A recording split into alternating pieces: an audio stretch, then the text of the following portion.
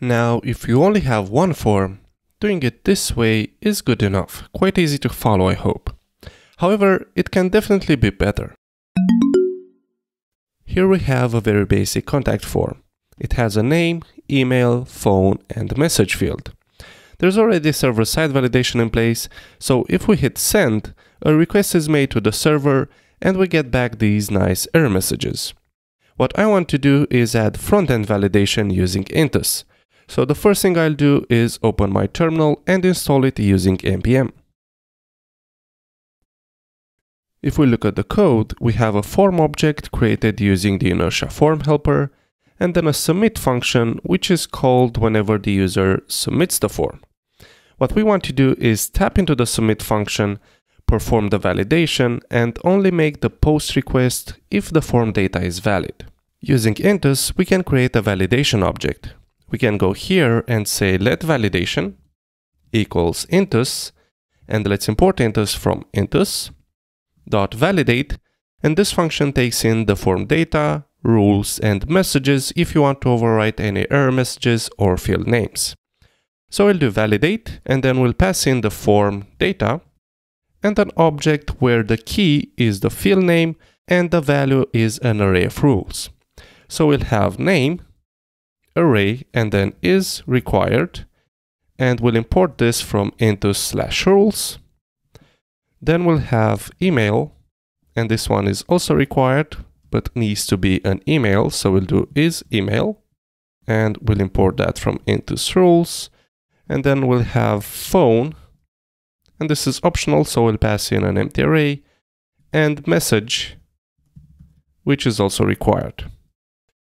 Now this validation object comes with two methods, so let's console log them. I'll do console.log validation, and the first method is passes, and this one tells us whether or not the validation passes, and the second one is errors, and this one returns us an object where the key is a field name and the value is the first error message. So if I save this, refresh the browser, go to the console, hit send, we have false because our form validation failed, and then we have an object with key as a field name and the value as the error message. So here under email, if I type something in, hit send again, we have false because the validation fails, and then we have email must be a valid email. That means we can go here and only make the post request if the validation passes. So I'll grab this and we'll say if validation passes, make the post request. Otherwise, what we'll need to do is set the form errors. And using the Inertia form helper, we can do form.setError, and this one accepts an object, which is this one. And now, if we go here, hit refresh, hit send, we have validation errors, but as you can see in the network tab, there's no request being made. Now, one problem we have is that nowhere here we are resetting the validation. So for example, if I type in a valid email and hit send, the email is valid, but we still have the error message. So here, before we perform the validation, we must make sure we clear the form errors. So we'll do form clear errors. And now if we do that again, hit send, we have error messages and our valid email. Hit send again, the error is gone. Now, if you only have one form, doing it this way is good enough, quite easy to follow, I hope. However, it can definitely be better. What I don't like about this is that if we were to have more than one form, we'd always need to clear the errors, always need to call intus validate, always need to check if the validation passes, and always need to set the errors. Ideally, we should only call post, and the form object should be smart enough to handle the validation on its own. Another thing I don't like is having the validation rules separated from the form fields. They should be collocated. They should appear in the same place. What we can do is create ourselves a Vue composable that will absorb all this repetition and give us a simpler API. So let's close the browser window and create a new file. I'll go to resources.js and let's just put it here. I'll do use validated form.js. Let's put all this to the side and we'll do export default function use validated form. To start, we can accept the form and the rules as parameters, and then what we want to do in this composable is intercept the form post method call, perform the validation, and if it fails, prevent the request from being made and set the error messages. We can do that by using a JavaScript proxy.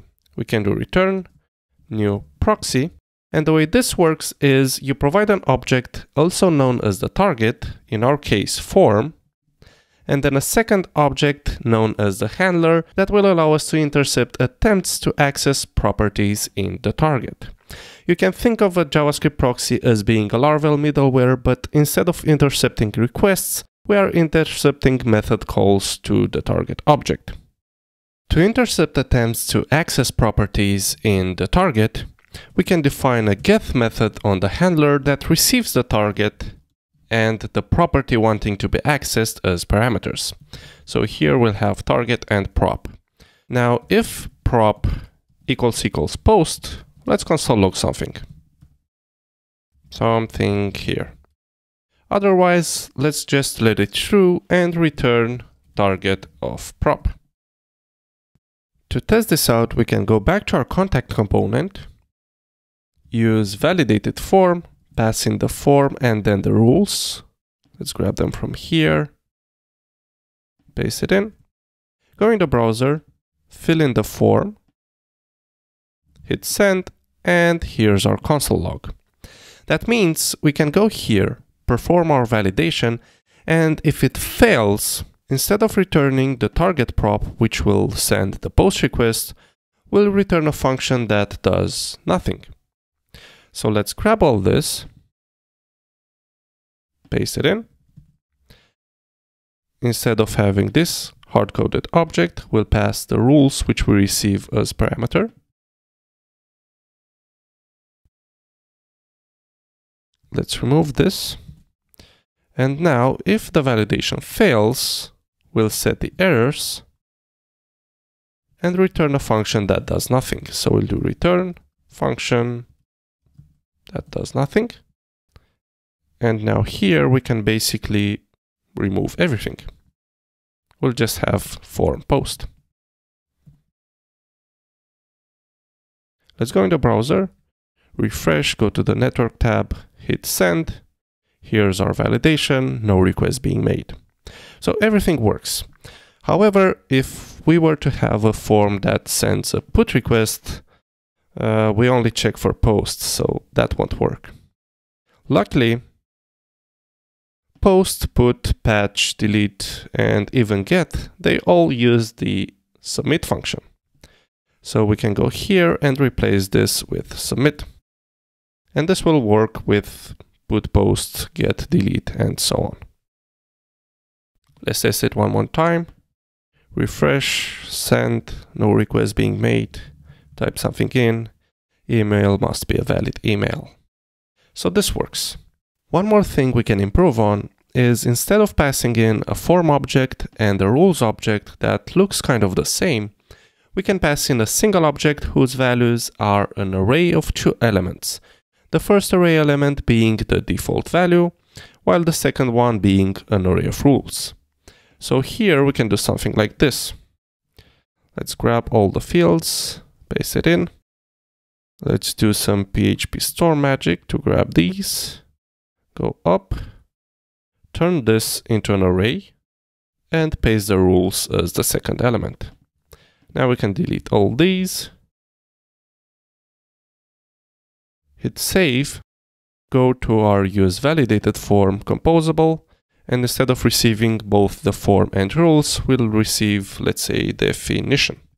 Now we need to take this definition object and turn it into two separate objects. So we'll have let fields and let rules. So we'll need to loop through the definition object. We'll do for let field in definition, and we'll set fields of field equals definition of field. And as I said, the first element of the array is the default value. So here we'll have 0. And then we'll have rules of field equals definition of field 1, which is the second element in the array. And let's also set the default of an empty array.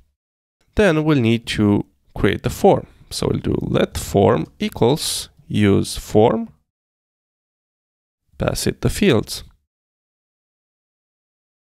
And let's import use form from Inertia.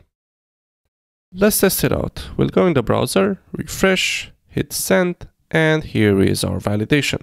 However, one last thing we need to do is make sure we also allow the user of our composable to pass in a remember key.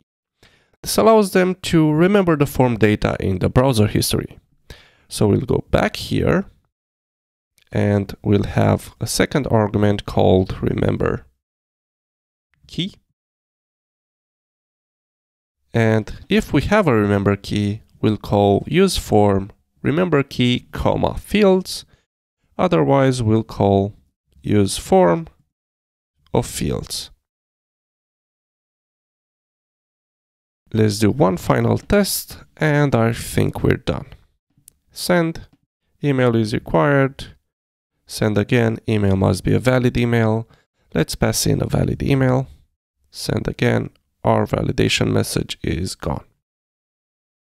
And that was it. That's how you can use Intus to add front-end validation to your InertiaJS apps. If you enjoyed this video, don't forget to like it, share it, subscribe, click the bell button, all that good stuff.